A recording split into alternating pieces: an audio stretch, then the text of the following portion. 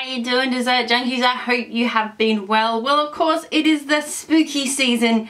That's right, guys. It's Halloween. This year, I thought I'd be a kitty because kitties are cool. And I have a cat tail.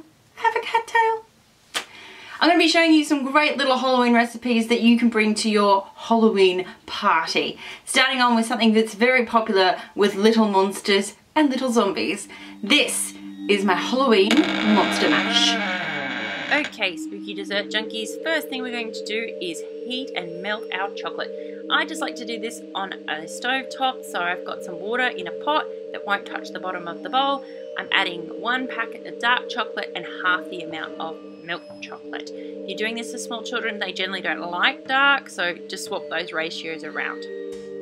Once your chocolate is all nice and melted and nice and runny, you want to pop it onto a baking tray that is lined with some baking paper or parchment paper, and you want to make this nice and thin. Then spread it out so it goes right to the edges. Once you've got your chocolate nice and thin, it's only a matter of decorating your monster mash. So what am I decorating mine with? Well, of course, it's Halloween. You have to have candy corns. I am a little OCD about candy corns. Yes, that was a candy corn on my bracelet. That's how OCD I am about these things. I love them. Then I've got some eyeballs, which are just Wilton eyeballs. You can make these. They're really easy. It's just royal icing going hard and then just some black food dye to make it the eyeball. I've also got some M&Ms here, which I'm going to put all the colours on except for the dark ones. Not that I'm racist, you just don't see them on there. But if you're using, say, white chocolate, go for it, because all the colours will pop.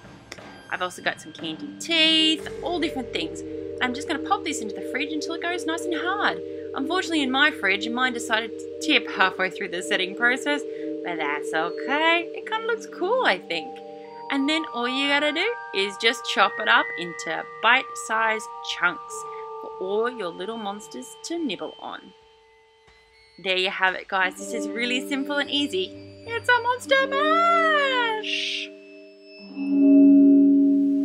And there you have it, guys. These are really simple to make, and you can put all different types of candy in them, and they're great for kids, but of course supervision because you are dealing with hot chocolate. Thank you so much for watching. If you like this video, please give me a thumbs up and don't forget to subscribe. I have a goal of getting 4,000 subscribers by the end of the year. We are 26 off. Can you believe it? 26, isn't that nuts? So thank you so much for watching, and we'll see you all next time. Bye guys.